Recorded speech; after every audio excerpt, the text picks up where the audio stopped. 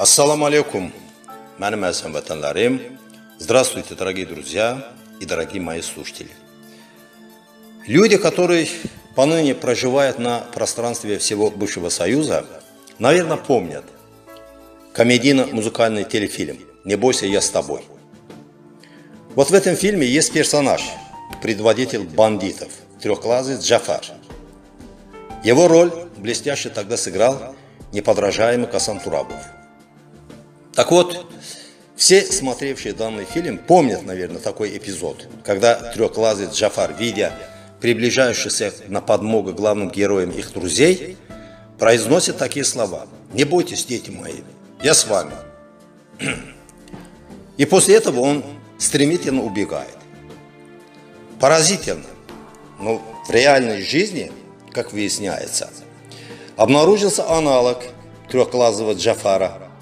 Это первый заместитель председателя Комитета Государственной Думы Российской Федерации по делам СНГ Константин Затулин.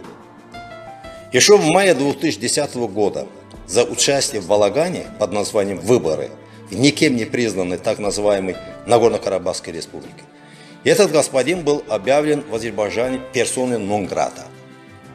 В общем, запрещен ему въезд не только в нашу страну.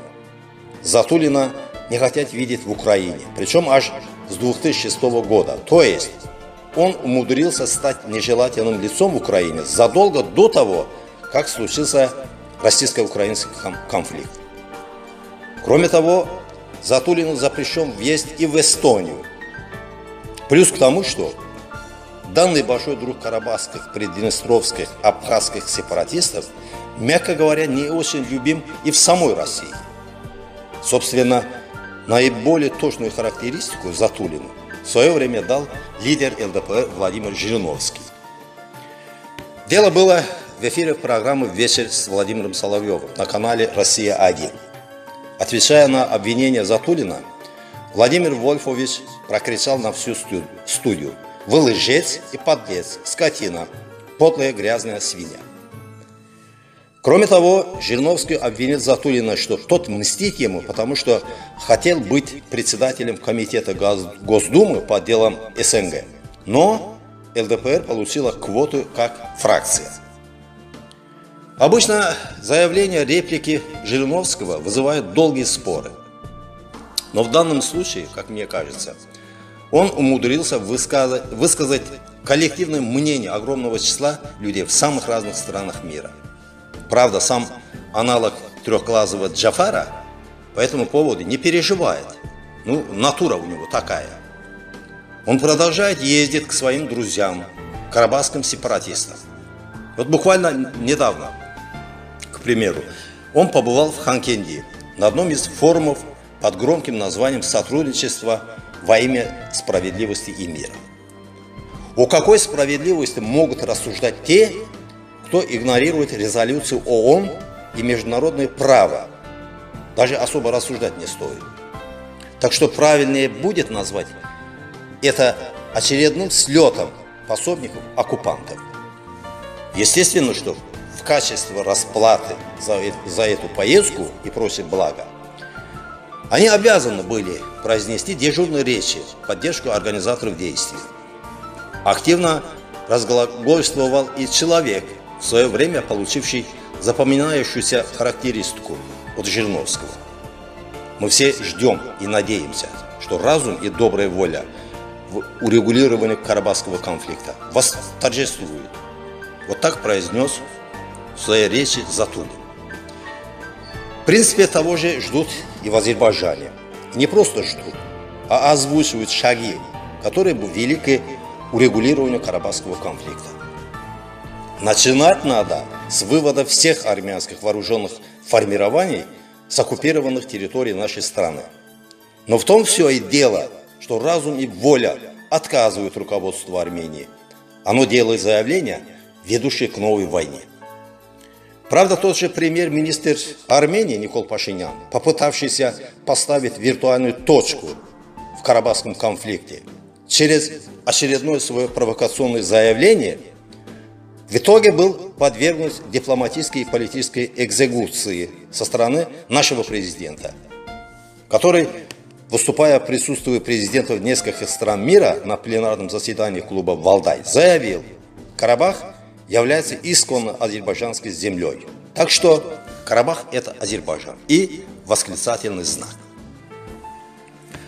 К ужасу Пашиняна это выступление было высоко оценено даже в самой Армении. Да и как могло быть иначе, если в своей речи глава нашего государства опирался на факты и логику. Кстати, это то, что традиционно отсутствует в речах руководства Армении, а также больших друзей карабахских сепаратистов. Вот и Затулин, то ли перепив, то ли недопив, решил выступить в роли глашатая воли и позиции аж всего русского народа. Так и ляпнул, мол, русский народ в первую очередь ценит совесть и справедливость, а они на вашей стороне. Тут необходимо отрезвить этого оратора. Во-первых, русские живут не только в России, но и в Азербайджане. И все они выступают за территориальную целостность Азербайджана. Это, я уверен, может подтвердить и глава русской общины Азербайджана, депутат нашего Милли Меджлиса Михаил Забелий. К тому же, этнические русские есть и среди национальных героев Азербайджана. Они погибали за целостность нашей страны, своей родины. И слова Затулина являются плевком в их сторону. Кроме того, кто, где и когда проводил опрос среди русских или россиян на данную тему? Нет такого опроса. Стало быть, Затулин лжет, банально и жалко присмыкаясь перед своими армянскими друзьями. Кроме того, ему прекрасно известна официальная позиция России. Она состоит в признании территориальной целостности Азербайджана. Это и есть то, что нужно и важно ставить во главу угла всякого рода ездунам к карабахским сепаратистам. А ведь есть и иная сторона медали. Сама Армения вошла во все международные организации, начиная от ООН и Совета Европы до СНГ и Евразийский союз, в своих советских границах, то есть без оккупированных территорий Азербайджана. Армения не признала и независимость Нагорного Карабаха. В этих условиях все рассуждения друзей карабахских сепаратистов не стоят и суммы, потраченные на их приезд в Ханкенди. Так что Затулин тем и похож на трехглазого Джафара, что по сути он произносит ту же фразу: «Не бойтесь, дети мои, я с вами», но после чего так же быстро делай ноги. На этом у меня все.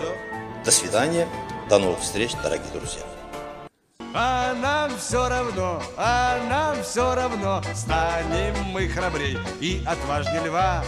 Устоим хоть раз в самый жуткий час, все напасти нам будут трын трава.